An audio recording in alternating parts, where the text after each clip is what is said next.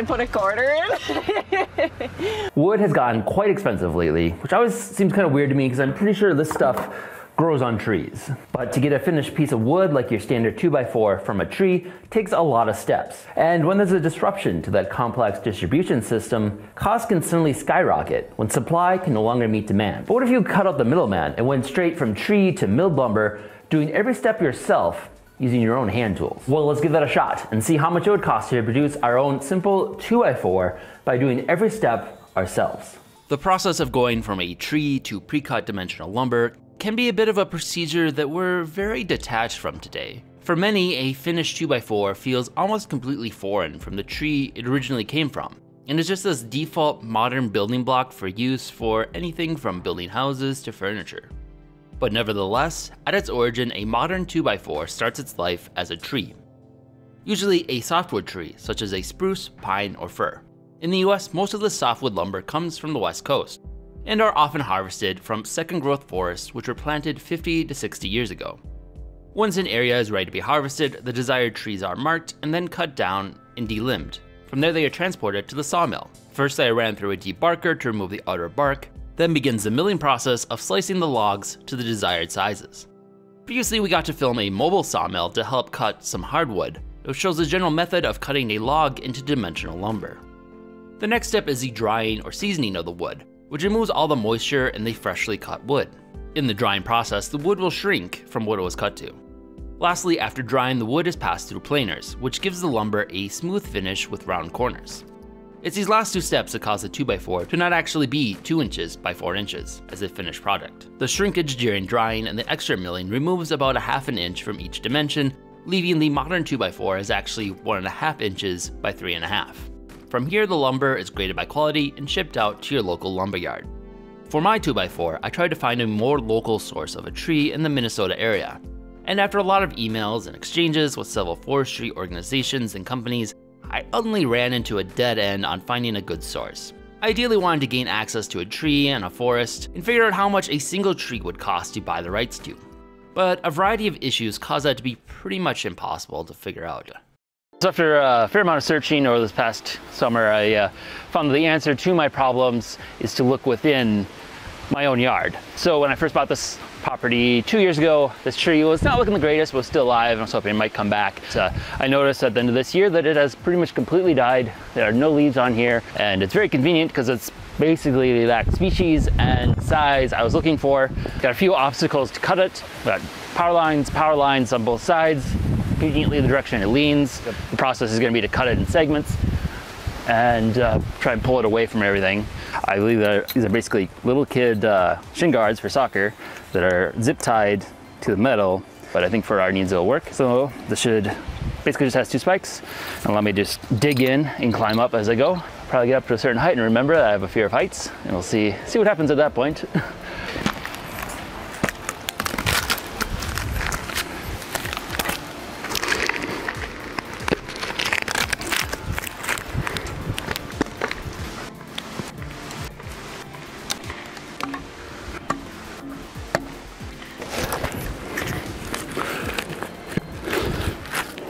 So I've gotten a lot of the tree limbs removed and cleared.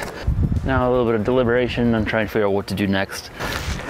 It's a lot harder as it gets higher up. A lot more obstacles and a lot less confidence as the whole thing starts to wiggle. So After getting a closer look at the challenges involved in actually cutting my tree and not getting electrocuted, I opted to not risk my life and bring in a professional to take care of it. Big thanks to Peach Tree Care, a local Twin Cities based tree removal service who are pros at handling any tree from massive to small.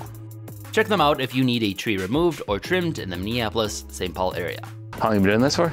Oh, I've been doing tree work for about 10 years. Kind of what we did was unorthodox, but effective. It was a tight situation with the power lines and stuff like that, so just got a rope in the top. We knew it was dead and really light, so we shouldn't do anything really crazy, but stuff we've been doing a long time, so we kind of know what we can and cannot do.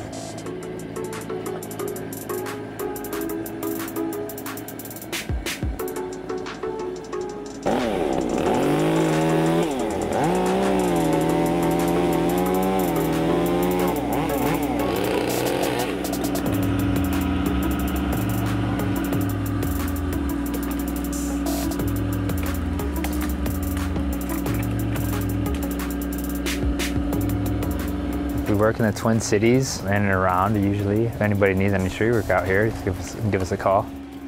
So one issue we really have to deal with historically is high power lines potentially getting in the way of your tree felling. So I had some professionals come and take just a little bit off the top so we don't have to worry about that, and left the rest of the tree here for my own cutting.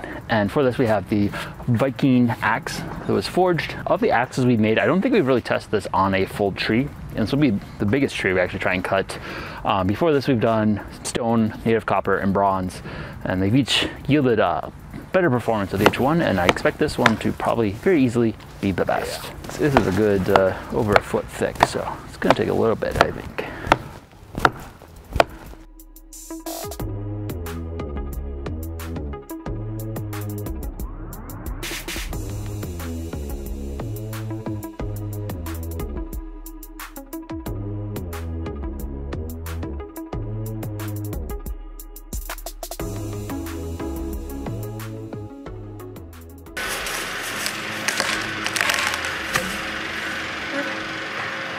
Historically, when it comes to turning a tree into usable lumber, there are a few techniques we've explored in our past projects. Perhaps the simplest is riving, where you split a log along the grains of the wood. This works fairly well for straight timber without many knots, but doesn't produce perfectly square and straight lumber. The other option is hewing, where you effectively chop a log into desired dimensions with an axe. This was the standard method for producing lumber for most of history, until the industrial sawmill came in and supplanted it. But before the sawmill, there was also the option of sawing it by hand, which, to best get something comparable to a modern 2x4, is a process we'll be doing. The historical way to mill a log into lumber is either using a pit or a pair of giant sawhorses, which allows a two-person crew to run the saw from above and below, slowly working your way down the length of the log. So we have our log put up on these nice sawhorses, giant sawhorses that Lauren put together to prevent us from having to dig a huge pit, which is the other method. This is the saw blade that we forge. This is supposed to be for the sawmill, but first we're going to use it for our actual hand milling. It's a little short for this. It should work, but just in case, I made a much bigger one. It's a little bit more appropriate for a two-person team. So that should hopefully speed things up. Basically the exact same process to build it, just a lot longer. I made the teeth a little bit finer. So first step, we'll put a chalk line, get a straight line that will cut along, and that'll be eventually the bottom, and we'll square everything off of that.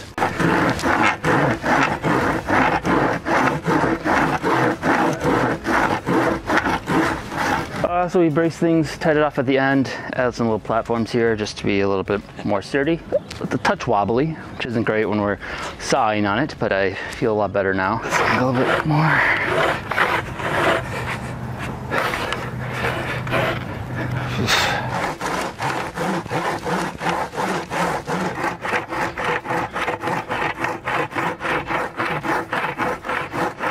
This was also left in the rain, so it's nice and wet, probably even harder to saw. Actually seem to be having better luck with the smaller saw. I think just because we had larger teeth and able to get a little bit more kerfing, which creates a bigger channel so the saw blade doesn't bind. That's the main challenge with the other one. A lot easier to use, but hopefully we get further enough in, we can add a wedge to split it out and kind of resolve that issue for the most part. But this is pretty slow going so far, and this is the end that has rotten, so it might get even harder as we go.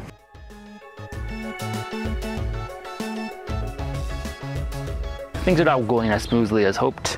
Seems the main issue with the big one at least is kind of the kerfing, so that it keeps binding and it makes it really hard to get a good full stroke. It is incredibly exhausting, and I don't know how much further we can go beyond this few inches, which is very unpromising. Rather than trying to power through it, it's better to kind of rethink, re-examine, make sure we get all of these teeth of the saws and everything set up in the most efficient way possible before we burn ourselves out.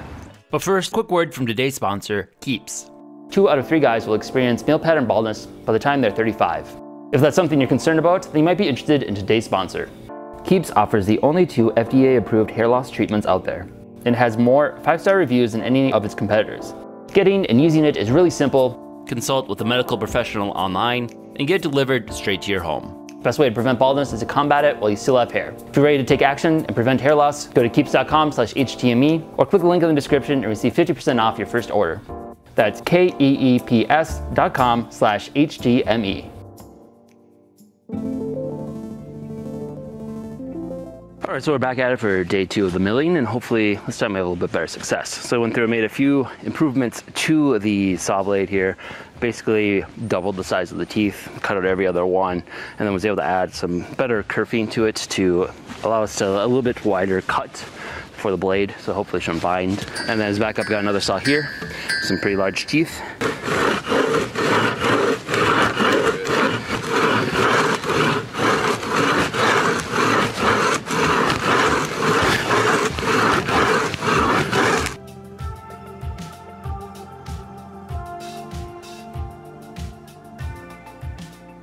So I also did thin down the blade, and the unfortunate thing of that is when the frame, when it falls out of the frame, you got pressure on it, it's gonna bend it back up. So it, as we were doing it, I think it got a little loose, the bottom pin came out, and then it got squished. So just have to straighten that out, get back in the frame, get things tightened up again. Should be good as new.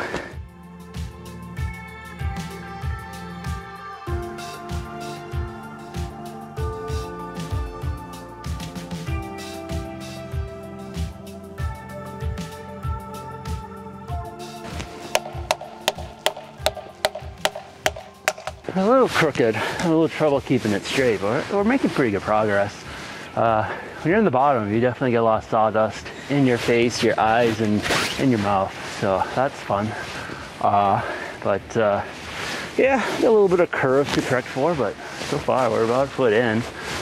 So I think we're about ready to move the sawhorse out and just soften the middle and do the rest of it.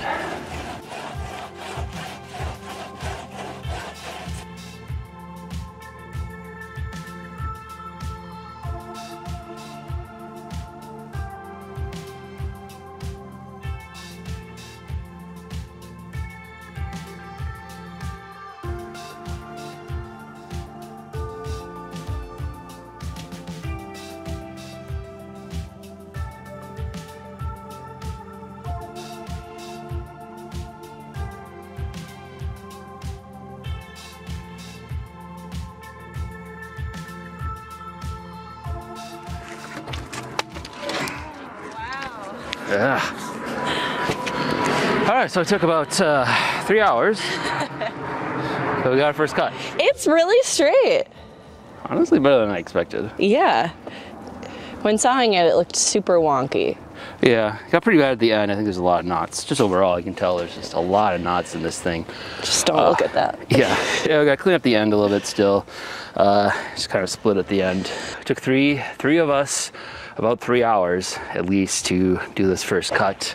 That was with a lot of breaks. I think that's probably the main thing that slowed us down, is that it's very exhausting and we had to stop and rest a fair amount of times. So I think if you're in shape and you got the motion down, it probably would be a lot quicker.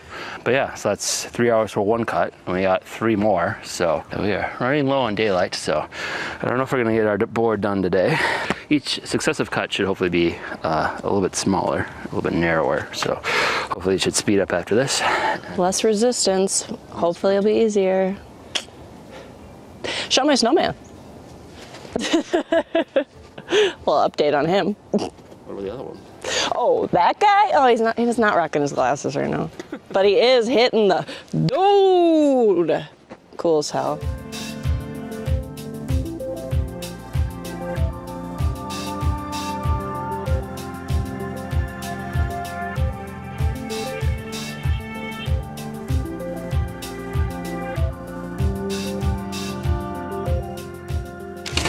Oh my gosh.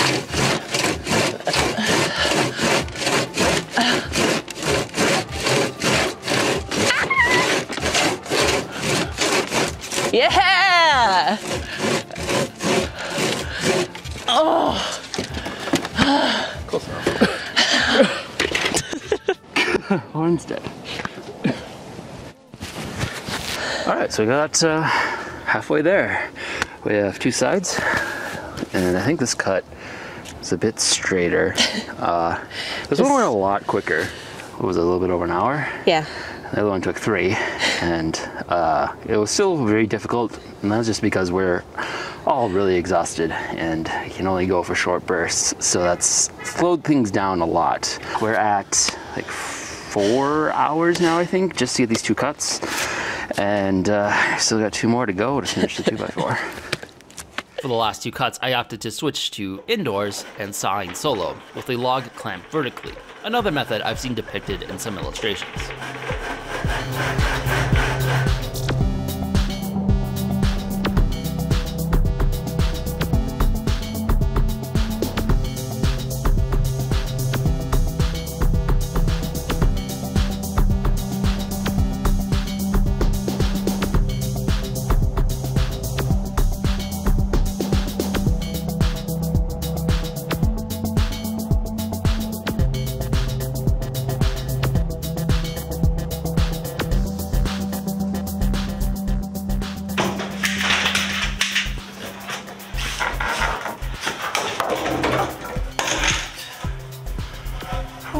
One more cut to go.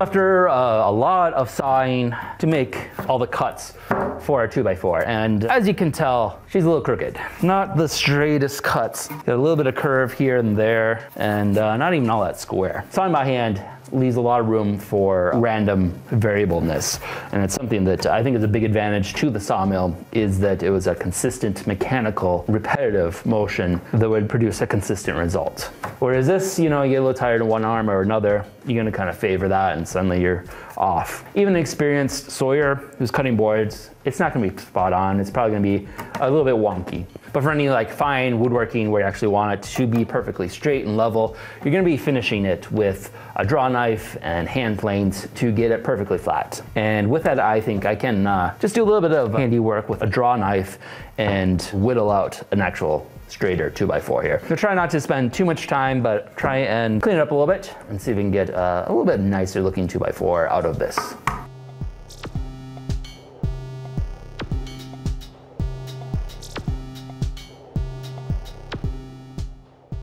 So I did a fair amount of planing and draw knifing this guy.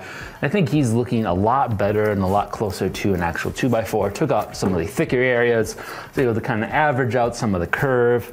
And this is a much more promising 2x4, I would say. We have a kind of standard one here for comparison. It's a little bit thick, a little uneven, still a bit rough, passable for 2x4. I think I've seen considerably worse boards than this for sale at Home Depot. I'm gonna consider that a pretty good win. This is obviously a pretty learned skill. The better you get at it, the better your result's gonna be. But I think for a first attempt, I'm pretty happy with this. But how much did it cost? So the first cut on this took 3 hours, but that was with 3 people. So that's a total of 9 hours of labor. And the second cut was a little bit quicker. It only took an hour, but that was still with 3 people, so that's 3 hours of labor. And the third cut slowed down a little bit at 2 hours, but that was just by myself, so that's only 2 hours of labor. And then the last cut was only 1 hour. So that puts a total of 15 hours to mill this 2x4. If you're someone who's a little bit more experienced at this, you could probably cut down those hours. I wouldn't be surprised if you could do it in half the time. So today's minimum wage of $13.50 here in Minneapolis, Minnesota, that is $229.50 of labor just to produce this. Well, I was able to squeeze out a few pennies by cutting down the tree I owned that would already need to be felled. It ended up costing $250 to have the tree people come and make sure I didn't electrocute myself to death. That puts us at almost $500 for this 2x4. For comparison, during 2021, when timber prices got pretty crazy high, they were up like 500% of their normal value. A 2x4, which sometimes costs $3, was going for the astronomical price of $15. Mine cost almost $500.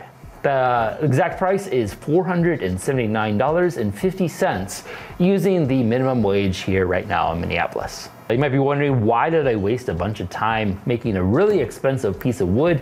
And the answer is, that's kind of what this channel is about. Exploring the things we just kind of take for granted and trying to see just how difficult it would be to actually do it yourself. And the main set of rules is that I can only use things that I have made and effectively unlocked. And a big thing for a lot of future projects is having dimensional lumber and timber to work with rather than having to spend 15 hours on each board. And this also acts as a baseline for one of my large upcoming projects that I've been trying to work on for a while. I'm basically trying to industrialize and produce a water-powered sawmill. So thanks everybody for your continued support. Without you, this wouldn't be possible. Consider supporting us on Patreon. We're adding in some more voting abilities where you can kind of help direct what type of things we're making. Thanks again for your support. Thanks for watching. Thanks again to Eads for sponsoring this video. Check them out for simple and effective hair loss treatment delivered straight to your door. The best way to combat hair loss is while you still have hair. Use the promo code to get 50% off your first order. That's keeps.com/hdme. If you enjoyed this video, be sure to subscribe and check out other content we have covering a wide variety of topics. Also, if you've enjoyed these series, consider supporting us on Patreon. We are largely a fan-funded channel and depend on the support of our viewers in order to keep our series going. Thanks for watching.